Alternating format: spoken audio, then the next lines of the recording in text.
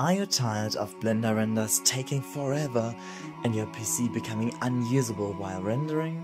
What if I told you there's a completely free open source render farm that solves both problems? It's called SheepIt and it's made hundreds of my projects possible. Let me show you how it works and how you can start using it today. SheepIt is a community-powered render farm. You earn points by rendering other people's projects when you don't need your PC, and the more points you have, the faster your projects render. And even if you don't render anything, your projects will still get done, just a bit slower. Alright, let's jump in and I'll show you exactly how to set it up. First, create an account. Let's choose a username and password real quick, and accept the terms and conditions and click register. Now you will get an email with a link that you need to click on. This leads you to this page. Click on login and type in the username and password you just chose. If we now go to the Get Started page, we can see that we can't yet do anything because every account needs a profile picture. So choose a random picture of some concrete or whatever you want and go back to the Get Started page. But we still can't submit our projects. To activate your account, you need to render 10 frames first. To do that, let's download the renderer for our operating system, open it and type in your username and password. You only need to do this once. Now normally you can see your GPU here. I have an AMD GPU though, so for me it's only CPU rendering. Decide how many resources you want to give SheepIt and set the priority. I will set the priority quite low because I want to work while it's rendering. Now click start and your machine will be tested so that SheepIt knows how many points to give to you, and then you just wait until the 10 frames have rendered. In this window here you can see a very low resolution preview of the frame or a part of the frame you rendered for someone else's project. And 10 frames and 14,000 points later we can now finally upload our own projects to the farm. Before we do that though, we need to prepare our Blender file so that there are no missing textures in the result. Let's say we wanted to upload this beautiful dirt cube to SheepIt. First, let's check our output format. SheepIt works with PNGs or EXRs, but it will generate an MP4 video for you if you really want that. For SheepIt to have the textures, we simply need to go to File, External Data, Pack Resources, and now the textures are inside the Blender file. Another neat trick is to click Save As and then click on the settings icon and choose Blender Compression.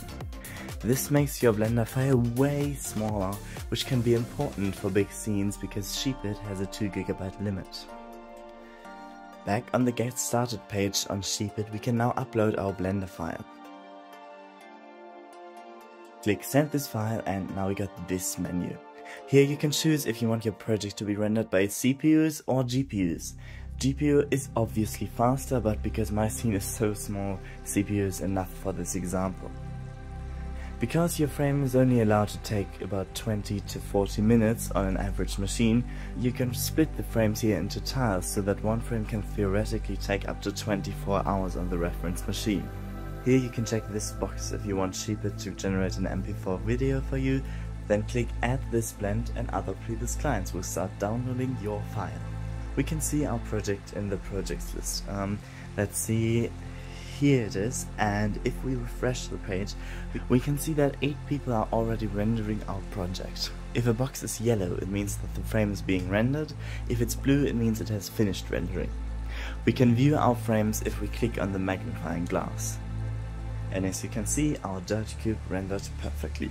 Here on the right, we can change who has permission to render our projects, and we can also add users as managers to our project so that another user can download your frames. That can be very helpful if you work in a team. And after 5 minutes it's done and we can view and download our frames. There's one exception. If you want to use simulations or video textures as I did in this blend file, you will find that you can't pack them into the blend file. You can still render this with SheepIt though. Let me show you how you can do that. Go to File, External Data and Make Paths Relative. Before that, you actually need to make sure that the folder with your image sequence or your video file is in the same folder as your blend file. If that is the case, you can now compress them into a zip file, and this zip file can now simply be uploaded to SheepIt.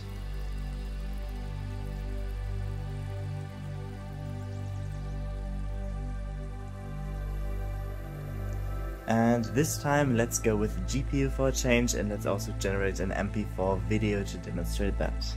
Alright, this one has also finished rendering, and as you can see, this all worked. All the frames are as they should be.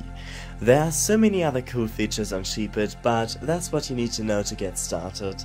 Connect your machine whenever you can to keep this render farm alive. I hope you have a nice day whatever time it is from where you are watching this video. Watch the video on the right about 3 free add-ons that I really recommend, or the video on the left if you want to simulate a waterfall with me. Bye!